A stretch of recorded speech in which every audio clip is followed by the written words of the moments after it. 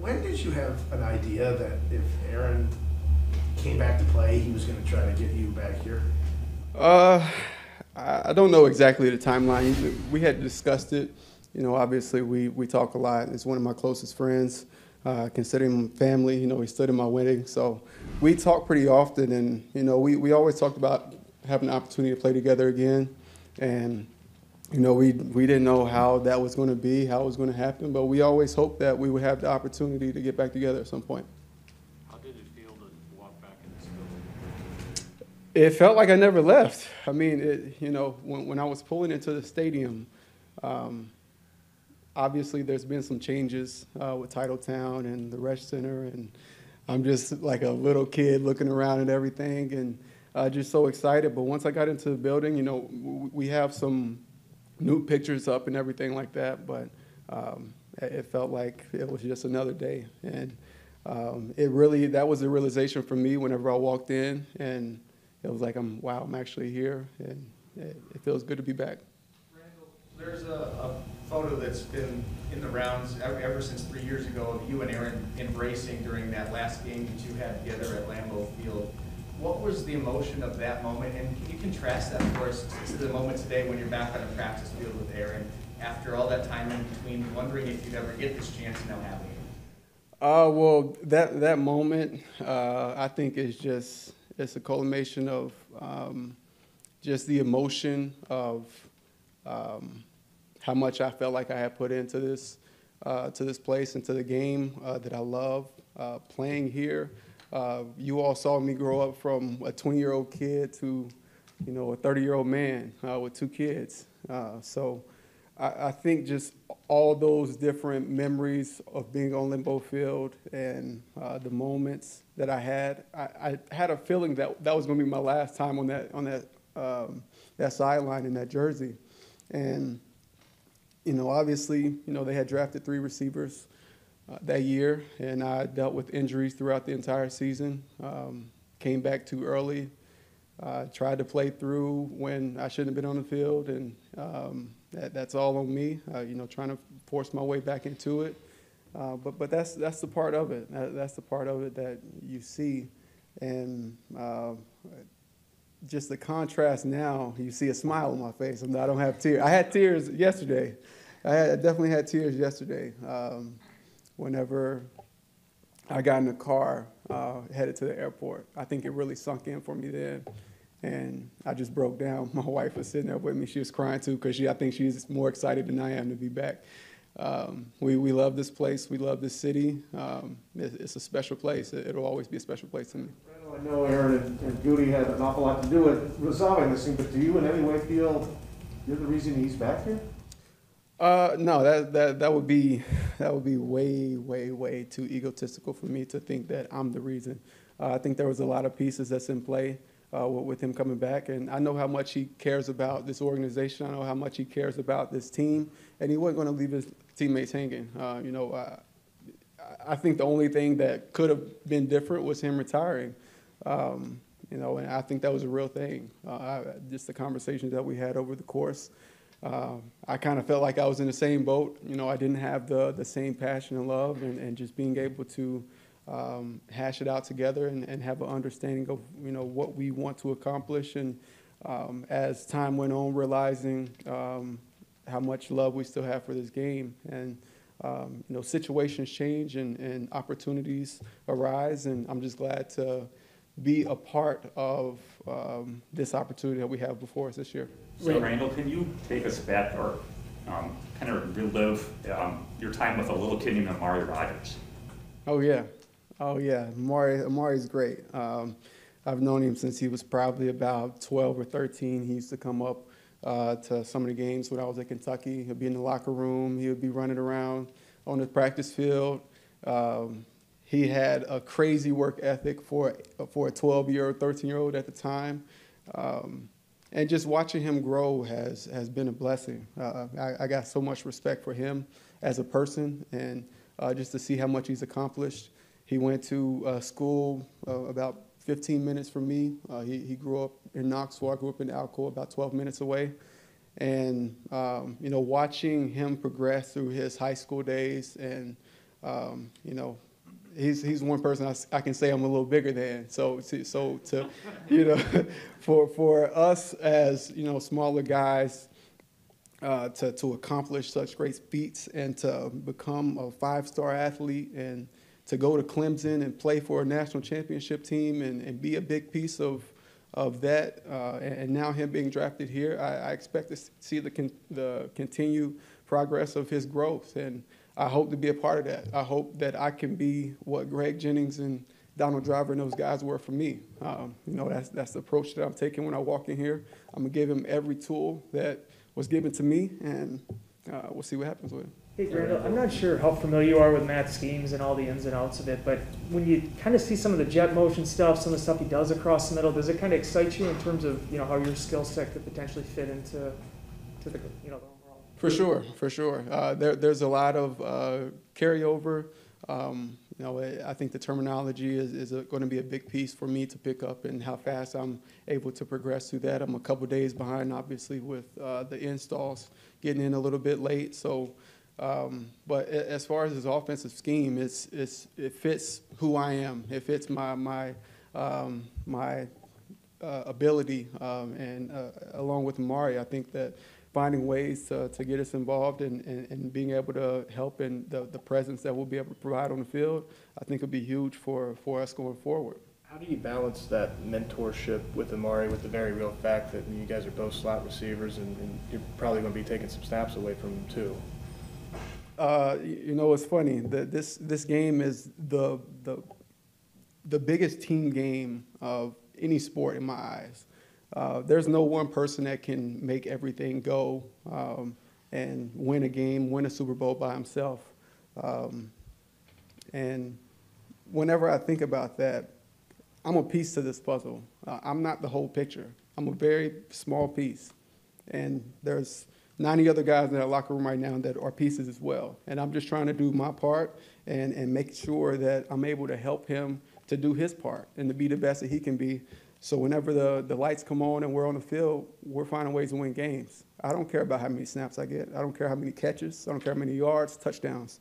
If you don't know that about me by now, I don't know what else to tell you. Like, I'm here to win a championship with a football team. I don't care about Pro Bowls. I don't care about All-Pro. I don't care about any of those things. It's about finding a way to win a championship and doing my piece, whether it be on the field or mentoring or leadership or special teams, or whatever is asked of me, I will be there and I'll do it. Hey Randall, this is a fantastic feel-good story, and I love a good feel-good story. But the general manager did stand up there this morning, and he didn't make any bones about it. He said, you're here to make Aaron Rodgers happy, and that he wouldn't have traded for you if Aaron didn't want you. How does that make you feel? About the same way it made me feel when I signed with Dallas and I was waiting, hoping for another opportunity to come back. That didn't happen, but you know, we're here and I'm back. That's in the past.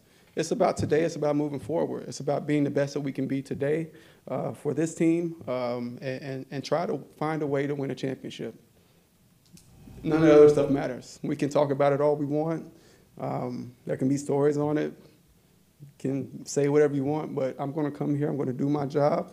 I'm going to be the best teammate I can be. I'm going to continue to be the person that I am, and hopefully I can bring some positivity and some energy around and be who I am.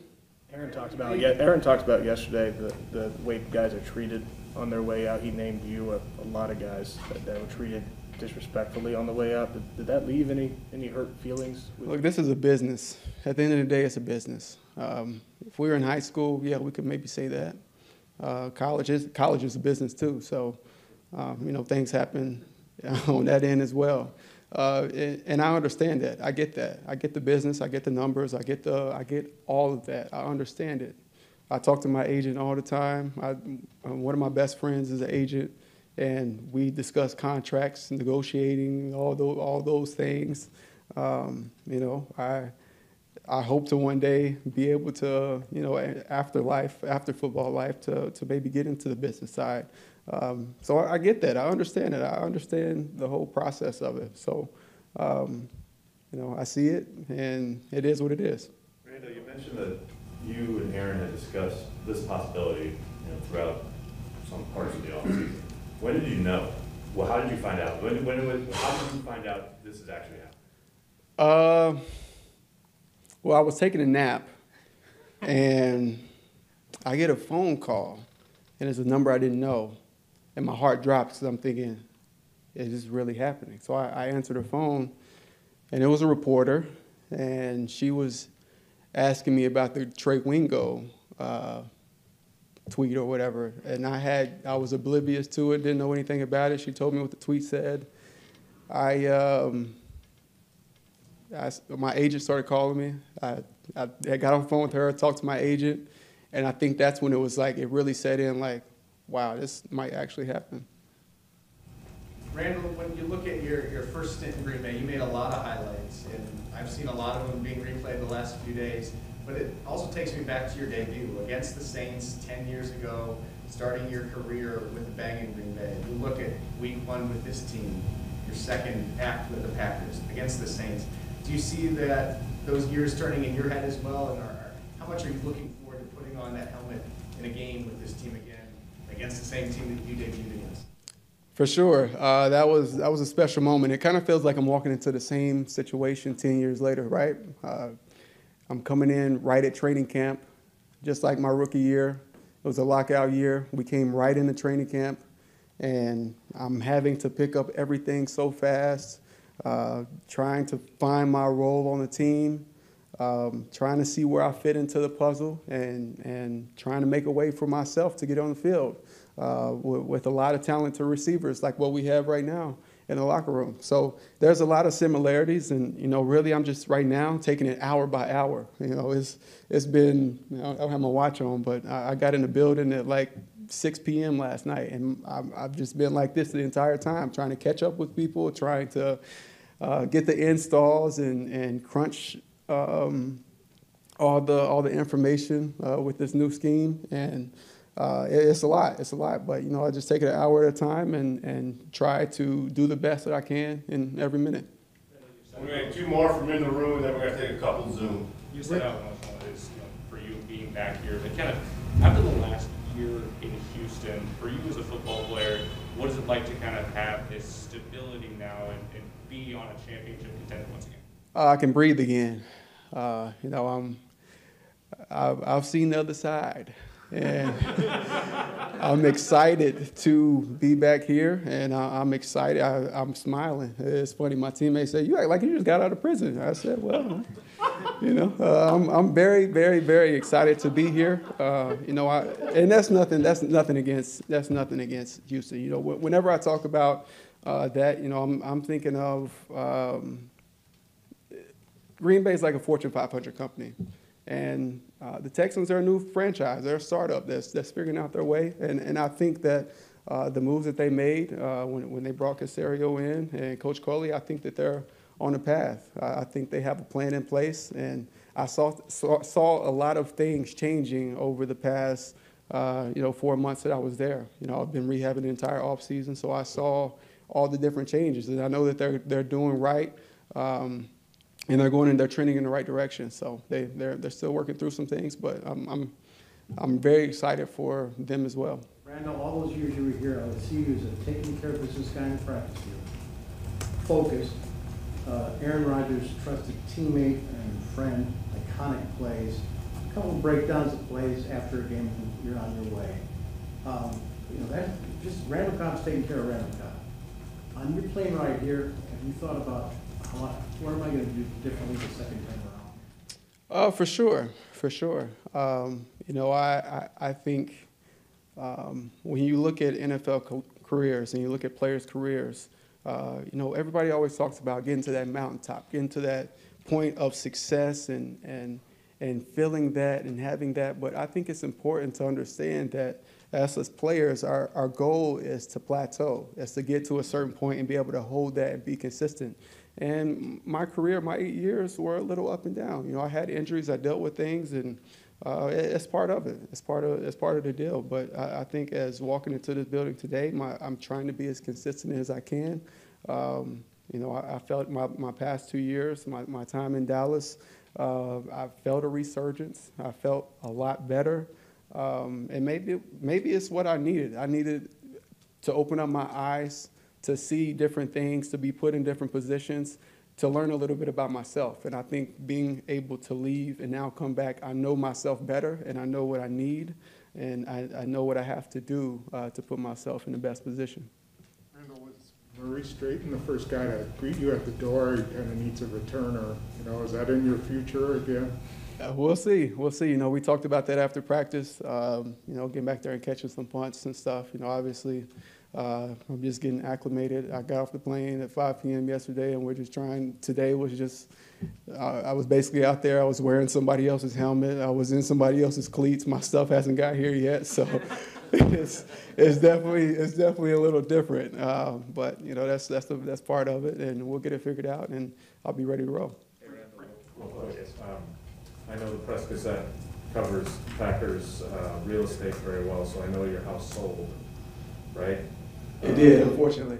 So what exactly I is would have kept it. what's the plan with Ida and the kids, and how are you going to go about this? Well, my firstborn, Caspian, his birthday is August 10th, and he was born here in Green Bay, so we're hoping that we can get him back up here, hopefully by family night, but if not, at least by his birthday. I think that would be special, just to have them back up here. But they'll definitely be coming. My kids aren't in school yet.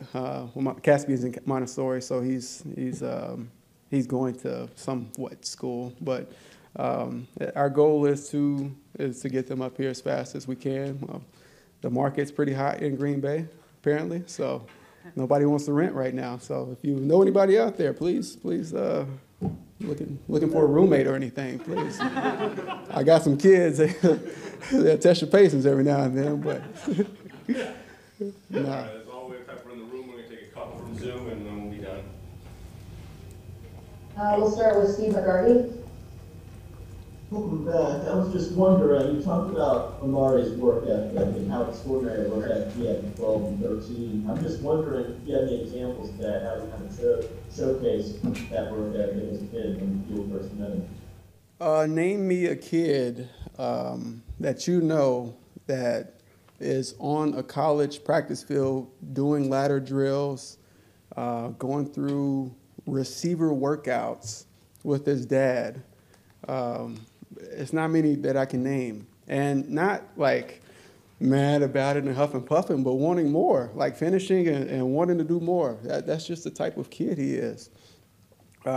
He's really smart. You know, when they were running plays today, he would come back and I would ask him, hey, what do you have on this? And you know, he's telling me right now. So he's helping get me up to speed. It's a two-way street. You know, there's a lot that I have to learn from him, and that's another reason I'm excited, because there's some things that he does really well with his releases and his route running, and I'm glad that I have an opportunity to watch him and be able to learn from him as well. And one more from Zoom, Chris Roth. Hey, Randall, welcome back. You mentioned that Dallas, what that was like for you. I think you had 55 catches that year. You had 38 last year. Coach LaFleur this morning pointed out how well you played against them. In your mind, I know you guys are prideful. What's left in the tank? A lot. I'm only 30. I know that may surprise you, but I still think I have a lot in the tank, and you know, we'll see how this goes. I would rather let my play speak for it than my words, so I'll leave that at that, and we'll see what happens.